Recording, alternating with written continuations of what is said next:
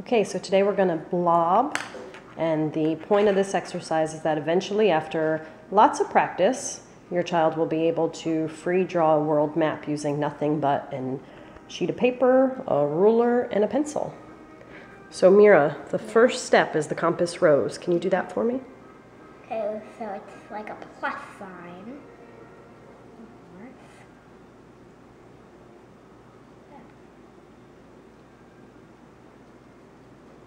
Okay, so now you have your compass rose.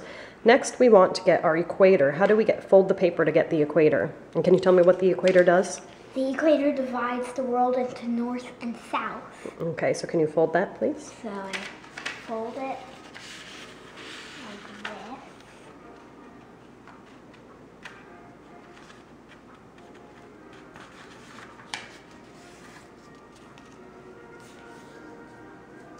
So now I fold it.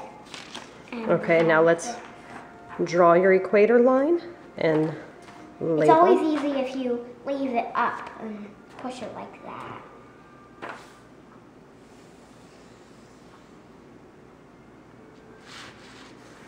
Next is... Now you want to write equator.